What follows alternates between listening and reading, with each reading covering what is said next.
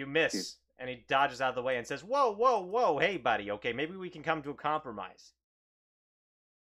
You've demonstrated that your reasoning skills are already lacking and that you're a highly ignorant being. I cannot doubt that.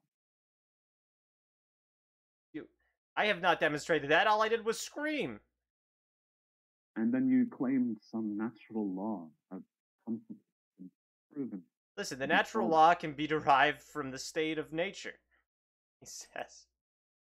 What would you where would you arbitrarily draw the line as natural? By working the river, I have homesteaded it and Well, therefore have earned ownership of my own property, this river, which allows me to operate on it as I see fit.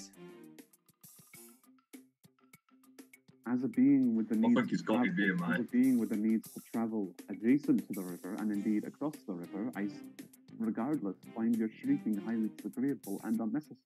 I have the right to defend my property, he says, to stand my ground.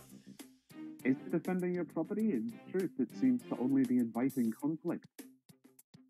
A fact which you are doubtless aware of, yet you persist in your disagreeable and foolish endeavors. Because that is my right, he says.